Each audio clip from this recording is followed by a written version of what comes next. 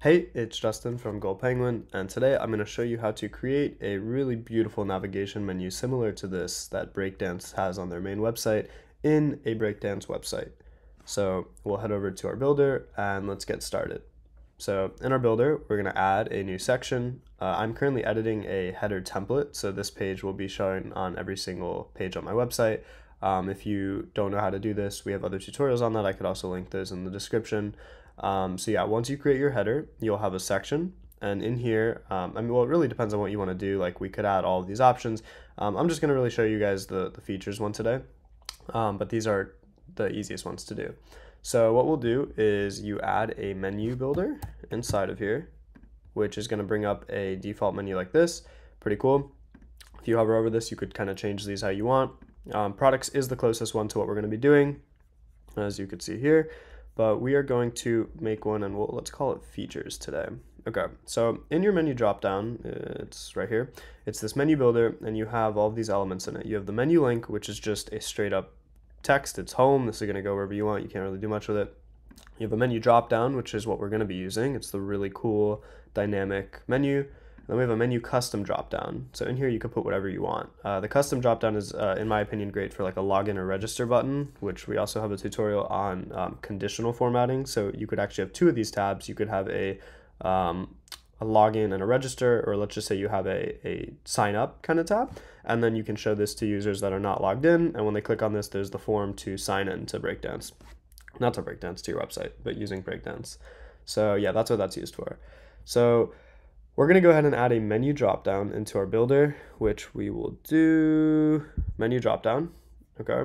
And then I'm going to drag this to the beginning because we're going to pretend this is the most important, and we're going to call this features. I'm going to try to mirror this as close as I can to Breakdance's website, but I don't know how to get the icons, so we're going to just mess around. So in here, you can add a link to this, which if you click on this, it'll go there, but I don't recommend that. For if you have a dropdown, you kind of want your users to see that there's more in it, so they'll click this and get this list. I'd keep standalone links separately, but again, up to you. In here, we're gonna have columns, and so columns is what gets featured onto this one. It goes 1, 2. We could add a third column if we want to, and add a bunch of stuff here. See how long we can make this. Yeah, but we're gonna be sticking to these two. So I'm actually gonna be deleting both of these just to start over. Okay, now that both of those columns are done, we're gonna go and add 2 of these. Nothing is gonna show until we start getting them made, but if we look back here, we're gonna have WooCommerce and we're gonna have design and build. So let's do those two. So we'll start off with WooCommerce. Oops, actually these don't have titles. So the title is gonna be kind of like labeling the section. So I'm gonna label these section 1 and section 2 just to kind of give you all a visual of what it's gonna look like. That's the title. So none of these fields are gonna be required, but we're just going to show you to make it a little easier. So in here, we can add a link, and this is actually going to be what people are going to click on. So this will be called WooCommerce, and then your shop, your way. I don't really know what it says, but we could go with that. So we'll do that, and then we'll have this link to, let's just do goldpenguin.com or .org. Okay, so that's there, and we can add an image to this. This is image, this is, an icon, that's a picture, so image, or icon image. In icon, go ahead and go through all of these. You can kind of look up whatever you want to do. You can upload files. There's a lot of cards that are already put in here. Just for UI sake, I would kind of recommend you keep them the same. So let's do WooCommerce as a credit card. And then we can go into advanced, graphic. This is really never ending. And then inside here, icon, which this will all style this graphic. So let's say we want WooCommerce to be green. That actually looks terrible. Let's do red. So that looks terrible too. So there you go. Something like that, where you have WooCommerce, your shop your way. And what other things could we do? We could change alignment size if you want to make it like huge. It's kind of weird, but yeah. So you could really change whatever you want. You have full control over it. And I'd say that's pretty much it with this individual thing. So when we're done here, we can go and add into our second section, which is going to say design and build powerful features in a simple UI. Okay, design and build. So inside here, we're gonna add a link, design and build, and then description, I already forgot. Okay, So same thing, we can add a URL here. Let's just bring it to the home this time, to your main website.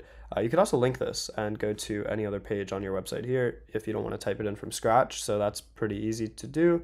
You could search for content if you got a bunch of pages. But yeah, so figure out what that URL is going to be. Let's add this icon again. And for this one, we will do, let's do this airplane logo. So design and build, go here, and we can change the graphic to be, I guess we could do orange this time. But again, you can kind of figure this out style however you want to do it. I am not going to build it one-to-one, but it's kind of to get the gist of it. And so now the biggest question is, let's close all this so that we can see it. So we got section 1, section 2. And it's like, how do we bold this or how do we change these things? Well, luckily in the second tab, which is the art tab, I would say the first one is going to be where you make the content. The second one's going to be generally where you style things. We're going to edit that and we're going to change some settings here. So in this tab, if we go into links, we can go into title. And so this is going to be the title where it says WooCommerce and design and build. If we go into title and we change our weight is basically how thick do you want the font to be. It's kind of another word for like bold, not bold, whatever you want to do. I guess weight kind of makes sense because it's like how heavy do you want it to be. So if we change this to 600, we can see that WooCommerce and design and build are going to get kind of bolded, even though there's not really a bold option. And there's a lot of other options that we could change here too. So these are global. So this is going to change for every single title that we have here. If we do, red, or if we do whatever we want to do. But yeah, just keep that in mind.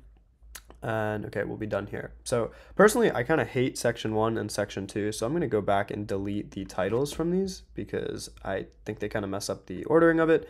And so now you can go like this, and let's save this and preview it. And just like that, you now have your two menu options here. And so if we compare this to Breakdance, we can see it's kind of similar in that way. The icon does look like it's a little bit bigger in general. So let's see if we could do that here, graphic. So we could style these total. If we change the size, let's do 24. You can see that these icons are getting bigger individually. So the one in here, when we actually are editing like WooCommerce, Your Shop Your Way, that's going to be just for that element. But if we want to change everything for all of these, we're going to go into the art tab and we have the title, description, graphic. We can do spacing, padding, all of these options. Pretty cool. So we'll keep the size at 24. And now one more thing is if you want to add the all features button, which is at the bottom here, it's kind of a little different style. So what we have a very cool option in the editing tab where we can show another section. So we could keep building the column out, but that's going to get left to right and keep going. But if we add another section, we have this beautiful, beautiful thing under here. And so it works the same way. We can add a column. Not adding a title this time too. And we can call this, let's say, all features. And then view all the features our website has to offer. And just like that, looks really cool. I wouldn't use the blue, but figure out what URL you want. You don't have to add an icon if you kind of want it to look a little different.